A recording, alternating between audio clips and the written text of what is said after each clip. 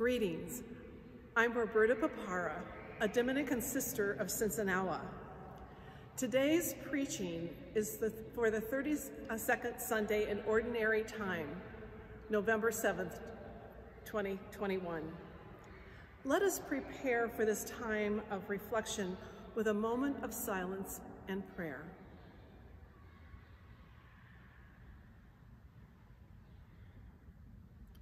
Let us pray. Jesus, you are the bread of life. You feed us in word and sacrament. As we ponder today's gospel from Mark, may our hearts become more generous and our lives reflect your love for the world. We pray in your holy name. Amen. A reading from the Gospel of Mark.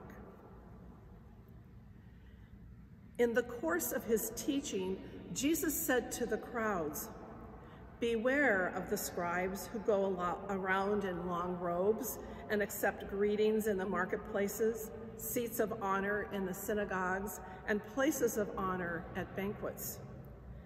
They devour the houses of widows and as a pretext recite lengthy prayers.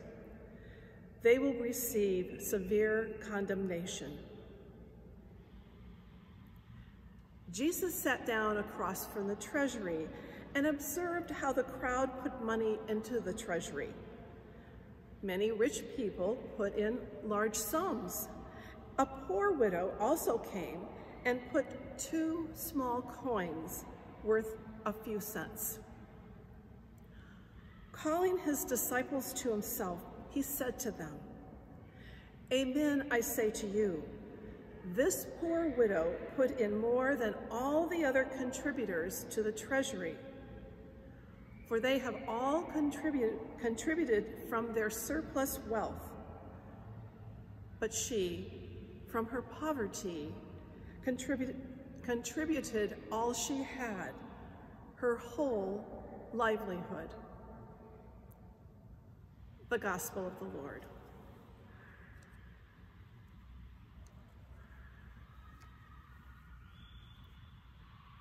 We are coming to the end of the year, the liturgical year, in which the Gospel of Mark has been our companion. Recent Sunday Gospel readings, including today's, recount events in the life of Jesus having entered Jerusalem for the last time. I was tempted to only read the story about the widow. There is an option for this Sunday, but as you know, we heard the whole reading. We are given a contrast in piety and generosity. We also could think that Jesus had an issue with all scribes. Yet just a few Sundays ago, we heard the account of a scribe asking Jesus about the greatest commandment. In their exchange, Jesus saw the faith of the scribe had and said to him, "You are not far from the kingdom of God." I don't know about you, but I would be thrilled if Jesus saw that I was on that path as well. With today's gospel passage, Jesus minced no words about the hypocrisy of many scribes, though.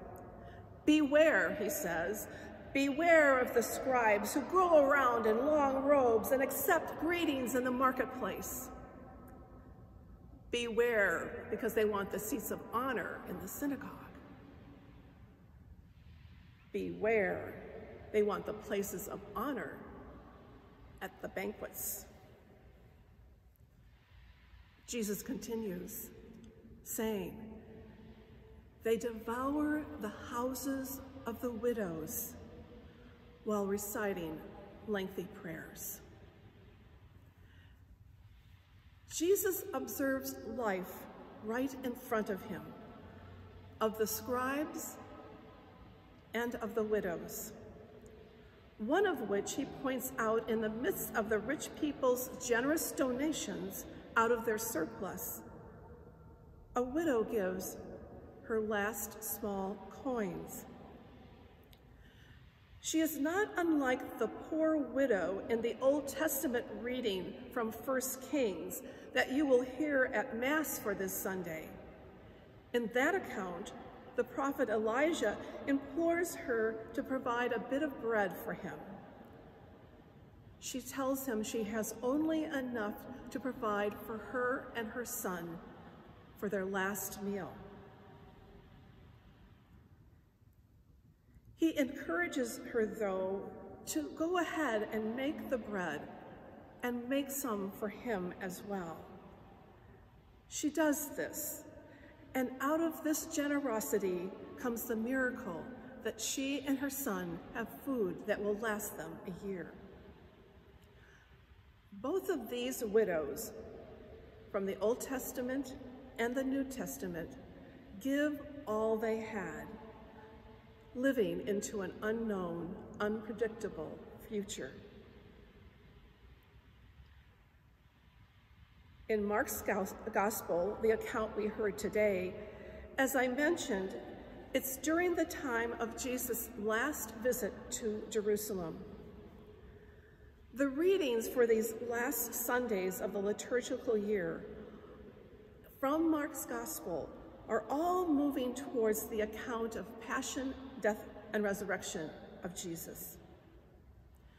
Jesus, like the widow, has been giving all he has. He has been offering it, pouring it out, letting his words and actions fall on the ground that is fertile, some fertile and receptive, full of faith, others fertile, full of doubt, and some fertile with denial.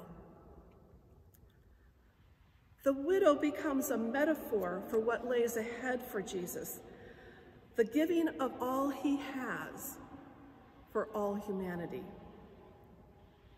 From this place in Mark's Gospel, Jesus gives his last instructions to his disciples before the unfolding story of his passion takes place.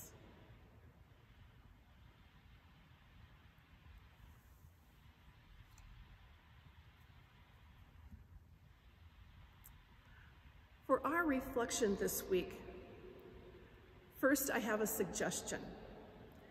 In these last weeks for this liturgical year, take time to read Mark's Gospel starting at chapter 11 to the end of the Gospel.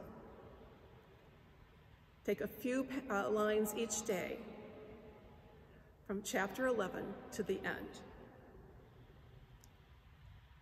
And specifically for this week, we can ask ourselves these reflection questions. What does it mean for us to give all we have for the sake of God's mission? What steps are possible right now? What does it mean for us to give all we have for the sake of God's mission? And what are the first steps that we can take right now?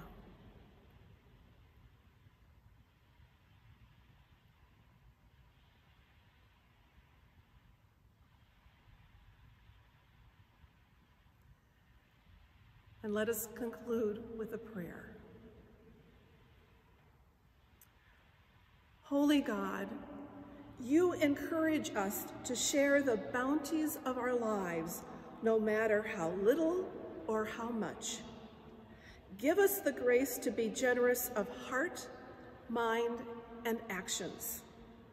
We ask the gift of faithful strength in Jesus' name. Amen.